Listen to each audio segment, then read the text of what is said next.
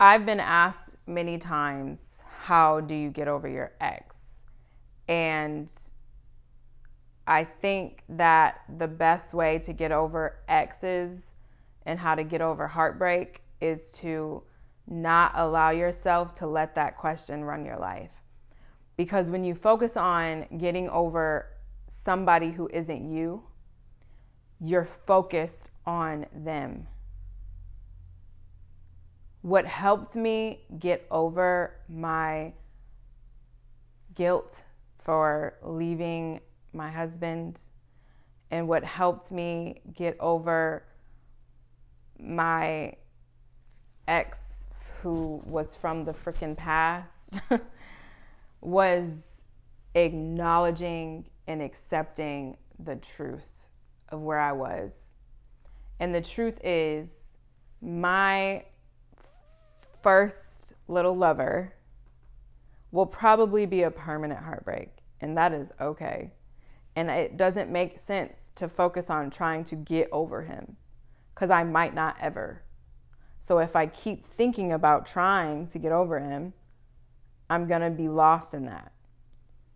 What I did was shift my focus to, what am I really trying to accomplish?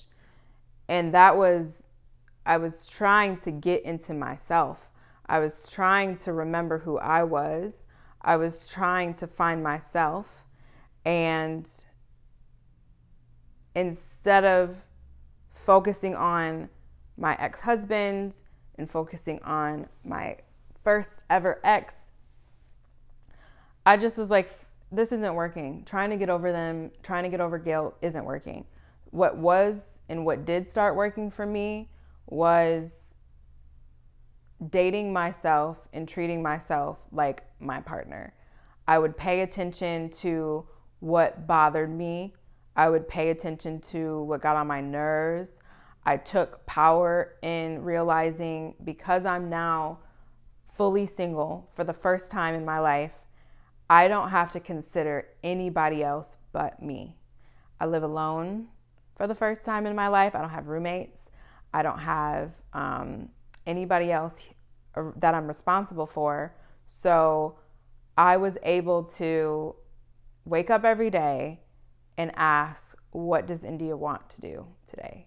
What does India want today? And that was like something I never thought about before. And at first it was like anxiety inducing, because I'm like, I don't know. Then it spiraled into like, I don't know what I like. I don't know what I don't like. I don't know what makes me happy. I don't know what I want to do to take care of myself. So I got out my journal and I started answering those questions and paying attention to things that make me happy. I started to notice what I like and don't like, and I would write it down. I started to really treat myself like I was trying to get to know a stranger, because I felt like a stranger. I didn't know who I was all the way. And what helped me, if you're on a journey of, you're fresh out of a relationship or a marriage and you're trying to find yourself again, I would recommend going to like Target and finding like journals that have prompts in it. It'll guide you to answer questions that you may have never asked anyone or yourself. So I started getting journals like that had like questions in it, so that I could start getting to know myself. I mentioned it already in another video, but the Homecoming podcast by Dr. Thema, she literally guides you in each episode how to find yourself.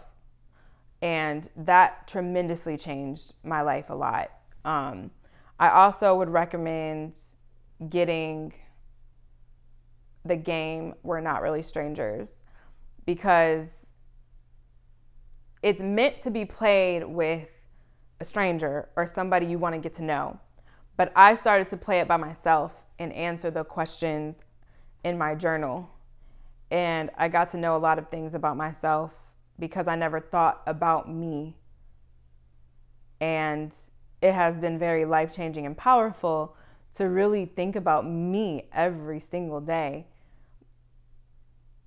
And that is how I would say you get over your ex or anyone you lost that you loved, is to just allow yourself to feel your feelings every day.